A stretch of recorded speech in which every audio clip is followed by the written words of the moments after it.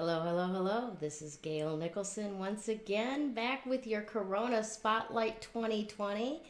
Hello, everyone. Happy Monday. Oh my gosh, we got another week. This is awesome. This is awesome. Awesome. So, my guest today is a very nice lady. Her name is Mary Kate Gulick, and I am really excited about this content marketing webinar that she's got going tomorrow that I want her to tell you all about, because all of this other stuff that we've been doing as far as the Corona Spotlight and helping you find people that'll help you through this chaotic and confusing time, all of these other little pieces are not going to be coherent unless you're doing something with your content that actually delivers to people. So let me have you welcome Miss Mary Kate Gulick, content marketing coach. Thank you so much for being with us today, Mary Kate. How are you doing? Great, Gail. Thanks for having me. How are you? I'm wonderful. I am absolutely wonderful. It's a beautiful day in Phoenix. How is it where you're at in Nebraska? I'm in Omaha, Nebraska, and it's lovely. It's going to be 69 degrees, not a cloud in the sky, so cannot complain. Fabulous. Absolutely wonderful.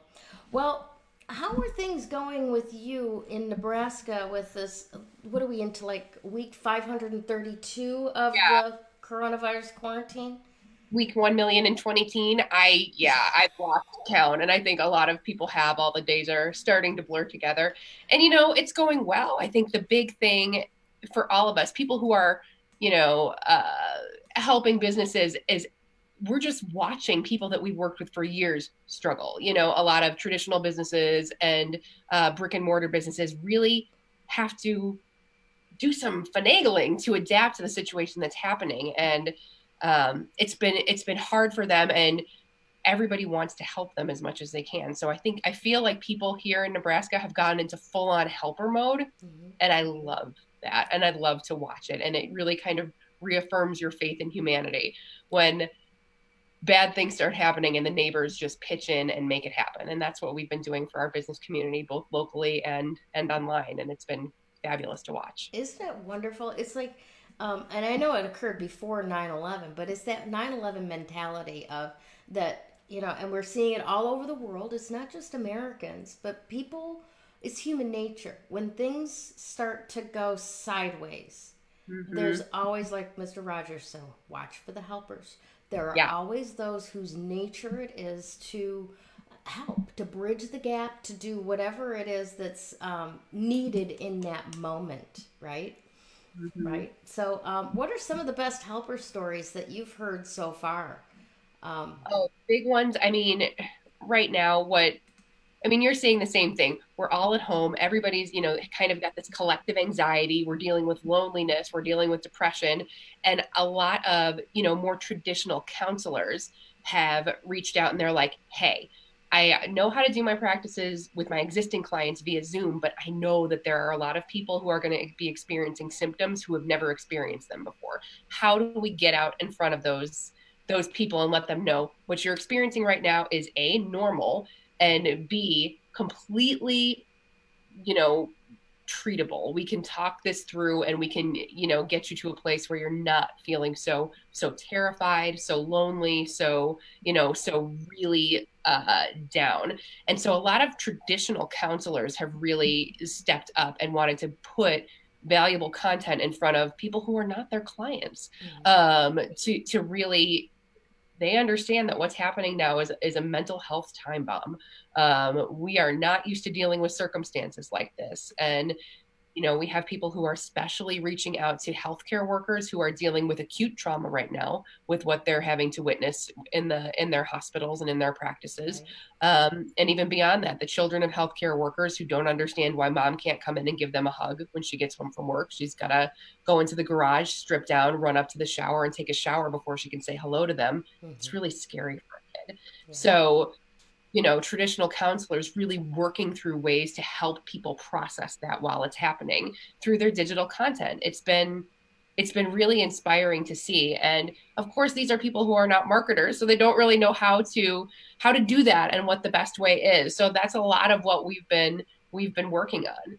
And beyond that, I mean, life coaches and career coaches have been like, okay, we have a bunch of people who have just lost their jobs, who are at complete loose ends in their lives and are really starting to think, I can't go back to what I did before because it's not, everything is going to change after this. So what am I supposed to do with my life? They're sitting there having these significant existential crises Right. while they're in isolation. So life coaches and career coaches have been, I have to figure out a way to reach out to these people to get these, these strategies in front of them for processing and kind of figuring out what is my next step when my career has completely been upended. And that's been really fantastic to see. And gosh, the need, it just goes on, and it's so desperate. You've seen all these personal trainers doing, online courses because we've lost our gyms, we've lost our fitness routines, we've lost, in many cases, our ability to cook in kind of an optimized way for ourselves because it's kind of catch and catch can with groceries at this point. So the nutritionists and the fitness instructors are really doing a lot to help and bringing it all online, even when they weren't before. So there's a lot of uncertainty about exactly how to do it, but where there's not hesitation is that the action needs to happen, and that these helping professionals they're willing to get in there and figure it out and make it happen. And I love seeing it. Well, I loved being a channel for that possibility. Because if you've been watching any of these shows as they go along, we've had the personal trainers. We've had Reparata Mazzola and Chef Gordon have this cookbook. It's for absolute basics because there's so many people that have not had to be stuck at home and cook for themselves. They're either running a fast-paced life where they're eating fast food a lot and ordering pizza, or they're going out and they don't know how to cook, but all of a sudden they're stuck at home and going, oh my God, I can't go out to a restaurant tonight. I can't, and the same takeout over and over again gets old. You know what I'm saying? So yeah, we're doing this space for this, and I'm glad to see that you're seeing that elsewhere as well, where there are people that are out there helping people step into what's next, and you're one of those people. So tell me. Go ahead. I was just going to say, tell me a little bit more about how specifically you help with the content marketing piece for people that are moving into a more online existence for their business. Yeah, I mean, pre-corona, what I did really is I helped solopreneurs develop their content marketing strategy, and more importantly, helped them set it up with their existing technology stack, because it can be extremely overwhelming when you just dive into it. Since this has all happened, what I am really spending most of my time doing is, the only way really that someone like me is able to help is I'm giving solopreneurs who are helping professionals my time for free, and without obligations, just to walk through, okay, what are the problems you're having? So you want to, you have this content, you don't know how to get into the world. Here's a structure you can use. Here's how you stand up a landing page so that people can access it. Here's how you promote that. That should help you get through that problem. Just helping them get over those kind of tactical hurdles that they generally don't have to deal with. So that's how I can help right now. That's how I can give. And the other way is by providing as much free education as is humanly possible. So I have a Facebook group where every day I do a little bit of training, and it really is on kind of those basic marketing fundamentals that people in the helping profession don't necessarily know or haven't had to be familiar with in the past. And then tomorrow, of course, I have a webinar on specifically about the basics of content marketing and how to be successful if you're a coach or a counselor or a consultant. It's just a different approach than if you are more of a physical product seller or some kind of more non-relational professional. So in the helping services, if you're a coach or a consultant or a counselor, it's really all about trust. And you simply can't use traditional marketing to build trust. You build trust by showing your expertise and providing tangible value to people before they ever meet you. I mean, that's how you build a relationship online. If you can't be having a Zoom conversation like you and I are right now with everybody in the world, then what you want to do is say, hey, here's what I know. Here's how it can help you. No strings attached. You want to give that expertise. That's how you get the people who need you to know you, to like you, and to trust you. And the most scalable and most logical way for helping professionals to do that is through a smart content marketing plan. So what we're going to talk about in the webinar tomorrow is really how to get off of what I call the digital content hamster wheel, where I see a lot of people when they're first starting to get into online business. It's like, okay, I have to post in my Facebook group every day. I have to post my Facebook page every day. I need to be on Instagram every day, and I need something in the newsfeed, and I need a story, and I need a YouTube channel. And should I start a podcast, or should I do an Alexa skill first? And so they're just kind of like flinging things out into the universe, hoping to see what sticks, and it drive them. So that's not what they're here to do. They're not here to be, creating content with every waking moment of their day. They're here to help clients, and they're here to help people adapt to trauma, figure out their nutrition, figure out what to do with their business now that it can't function. And they need to be spending their time doing that. So my approach to content marketing is really all about how do we create something once that we can use again and again and again and again and again in multiple different ways. So you don't have to sit there as a helping professional and say, I'm supposed to be posting 3 times a week. What should I post about now? And having to ask yourself that question over and over and over again. It gets them out of that kind of spiral of content uncertainty, and gives them a clear course of action so that they can spend as little time as possible on developing content ideas and more time being in front of people and getting their helpful advice out and bringing in new clients so that they can make a bigger impact. And that's really what we're going to focus on tomorrow. Awesome. Now, and that's wonderful. I'm looking forward to actually being part of that one as well. I'm excited about it. But I wanted to ask you, because this is the $100,000 question right now. You talk a lot about giving away free content, building that relationship, the know, like, and trust. People do business with people who they know, like, and trust. Right now, it's almost, it's very tricky to actually try to sell anything right now. There are many, many different attitudes about it, many different schools of thought about it.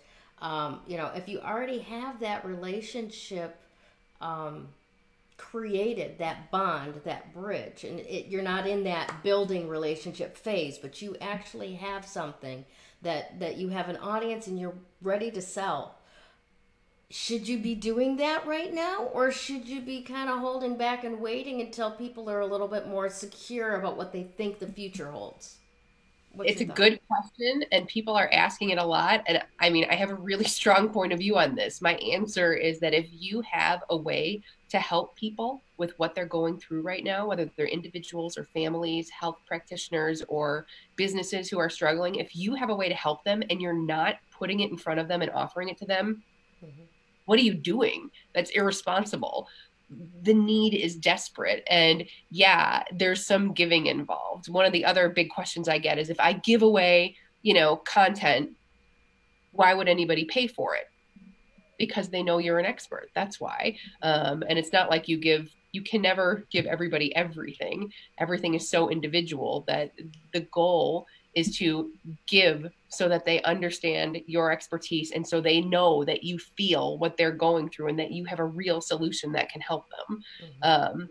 But yeah, there is nothing in the world immoral that's, about saying, hey, you have this problem. You know that I have a way to fix it. I can help you, but my time does cost money. Yeah. And there's nothing wrong. There's nothing wrong with that in the world. If you can't help them and you still, are trying to get in front of them, that's a different story. That's not what we're talking about, though. If you have a legitimate way to help businesses, individuals, parents, anybody with what they're living through right now, you have to put it out into the world. You have to get it in front of them. That's why you're here. Right. That makes sense. And we are not all Florence Nightingale. Some of us are actually employed nurses, Right. not volunteer nurses, um, kind of thing. Awesome. So tell me a little bit more specifically, when we say content marketing, I know this seems like a couple of steps backwards, but what specifically are we talking about? Can you define that? What is content marketing? Yeah, the definition that I like best, there's a lot of definitions out there, but Content Marketing Institute has a great definition, and it's that content marketing is a strategic marketing approach that's focused on creating and distributing valuable, relevant, and consistent content to attract a clearly defined audience and ultimately to drive, profitable customer action.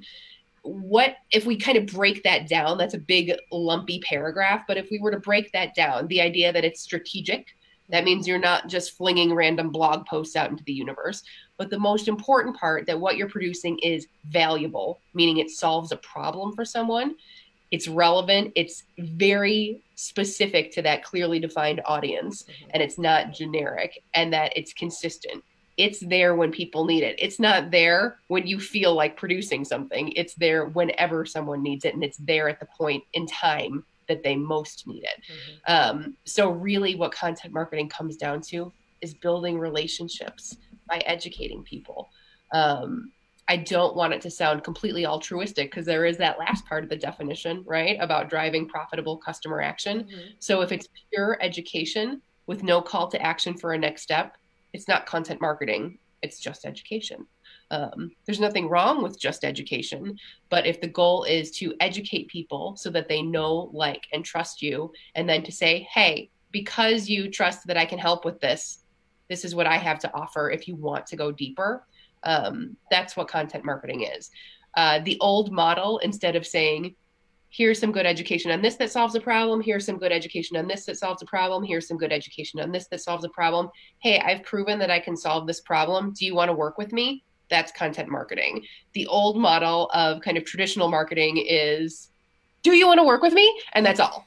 And it's like, there's no courtship, there's no relationship building. It's purely sales and jingles and advertising.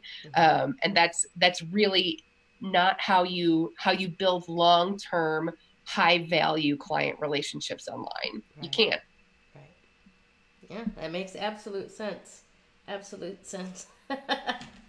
That you got me there. I'm just like, yep, totally right. Advertising is right in your face. It gets in your head and it sticks around. But that relationship stuff, there's a lot of depth there. Yeah, and you're right. It's just two ways of doing things. It's not like one is right and one is wrong. But when you do have a type of service that is relational, right, and you have to understand that person and what's motivating their current actions and what can be altered for a better trajectory, that's a whole different thing than, here's a box of Band-Aids, buy them. You need them eventually. Someday you're going to have a boo-boo.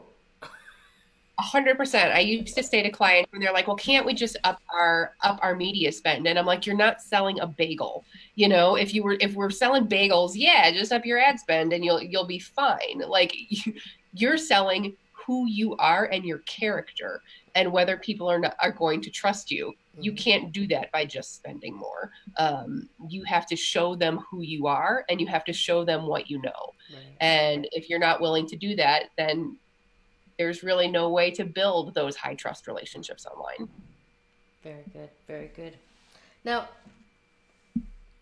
give me one tip that a coach or a counselor can start doing right now?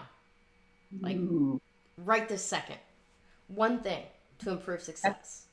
It's an excellent question, Gayle. And of course, I have so many tips, but I think right now I'm going to give two. I'm going to cheat and give two. Okay. One of them is start building your email list. That sounds so terribly old school to people, but that is how you build an audience that you own. Facebook changes their algorithm all the dang time. So does, so do all of the other platforms that you don't own. In order to have an audience that's yours, right now, the way to have that is still via their email address. So you can reach out and say, hey, I have something new. I thought you'd be interested. It's still that one-to-one communication, or it can feel like a one-to-one communication, especially if they know, like, or trust you because of your online content. They're far more willing to engage with email communication. So my thing right now is, especially for people who haven't had their business online in the past, is to be building that email list, because that is how you can continually reach out to people who have raised their hand via other channels and said, hey, I'm interested in what you have to say. So that's one thing, is start building your email list.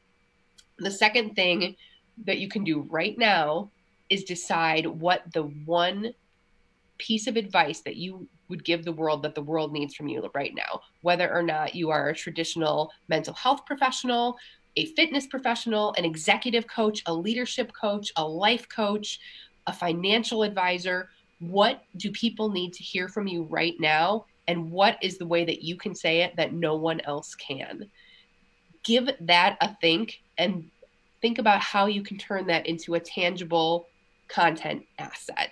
I have had a lot of folks doing, I had a fitness professional who had the brilliant thought to put together a customized video series for at-home strength training workouts for people who don't have weights in their house. Because I don't have weights in my house. I had weights at the gym. Why would I need weights in my house? And he didn't customize one for each of us, but he built, several modules. And then if somebody wants to work on this, this, this, and this, then he'd put together those modules, and it felt very customized, but it's really automated for him to do. But that was the piece of, of content that he could put into the world that people really needed. I had a nutritionist who was doing recipes from the dregs of your pantry. I love it. So a place that I have been. So really relevant and specific to the problems that we're having right now. How can you bring your expertise to that, and what's the piece of content that you can create around that? And if you create that, if you want to combine that with the first piece of advice, stand up an easy peasy landing page and let people go give you their email address so they can access that piece of content, and you'll be building your email list, and you'll be providing really good value to the world, to people that you've never met, and people who really need you right now. So that would be my primary piece of advice. If you want to talk about how to set up a landing page, there are a million ways to do it. Hit me on Facebook and tell me what your platform is, and I can tell you how to set up a landing page. I am more than happy to share that with you. Awesome. That's great stuff. Absolutely great stuff. Is there any final thoughts that you have for our watchers today, our audience? Anything that you would like to leave them with, that one thing that the entire world needs to hear from you right now? Well, I think I want to go back to that. You brought up the old Fred Rogers quote about when bad things happen, look for the helpers. We have a lot of helpers watching right now, a lot of people whose livelihood is tied up in helping people to improve their lives and improve their businesses. You can't stop doing the work that you're doing. You just have to think of a different way to do it. And for you, even if you're not a writer, even if you hate being on camera, digital content is how you can get in front of the most people right now and do the most good. Mm-hmm. So be focusing on that and how you can put your expertise out in the world to transform the lives of people who have never met you. Will you get business out of everyone who sees your work? Of course not.